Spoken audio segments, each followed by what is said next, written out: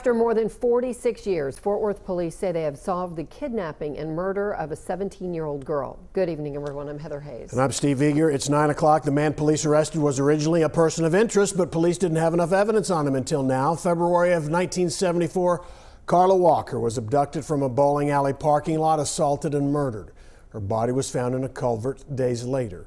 77-year-old Glen McCurley was officially linked to the crime thanks to newer DNA technology. Fox 4's Stephen Dial, live with reaction from Walker's family. Stephen.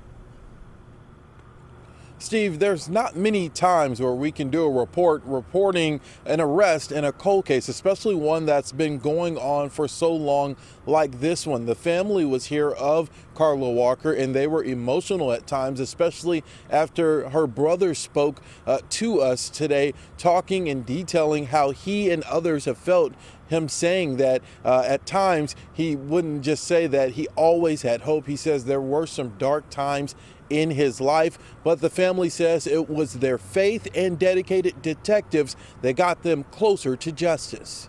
46 years, 7 months, and 5 days. That's how long the family of Carla Walker waited to see an arrest in the murder of their loved one. In 1974, 17-year-old Carla Walker and her boyfriend left a Valentine's Day dance at their school and were sitting in the parking lot of the Wrigley Bowling Alley in Fort Worth. Detectives say Glen McCurley forced Walker out of the car, fired a shot, and pistol whipped her boyfriend. Detectives say Walker was sexually assaulted and strangled. 3 days later, on the 20th of February, her body was found in a culvert near Benbrook Lake. The case was reopened last year after remaining cold for more than 4 decades. McCurley was one of the original persons of interest in the 1974 case, but there just wasn't enough information at the time to make a direct connection. Police had tied him to the gun used in the crime, his registered firearm matching the magazine that was left at the scene. But they didn't have any further evidence. Then technology caught up with them. Sometimes when you do testing, you don't always get a full profile. This time when we retested, we got a full profile. According to the arrest warrant affidavit, McCurley's name showed up after detectives submitted DNA from the crime scene. He still lived in Fort Worth. Police then collected DNA from his trash, and it matched crime scene evidence. Then, in July, detectives questioned McCurley at his home, and McCurley volunteered his DNA. It matched the crime scene again, and he was arrested and charged with capital murder. This whole case being resolved is a thank you, God moment. Jim Walker is Carla's brother. He says the prayers of many helped this case be solved.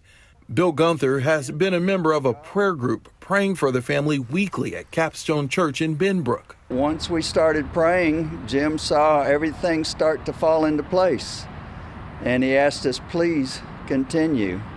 And Jim has prayed on his own, and we pray for and with him, and things just kept falling into place, and last night it all came to fruition. Investigators say McCurley and Walker did not know each other. Carla Walker's brother Jim had this message for her accused murderer.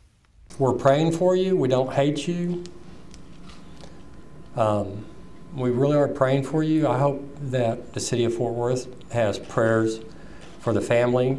It's not their fault. Fort Worth investigators say they hope to use this same DNA technology to help solve other cold cases. There were some questions, Steve and Heather, that they were not able to answer. They say they want to maintain the integrity of the investigation as this will be going to trial.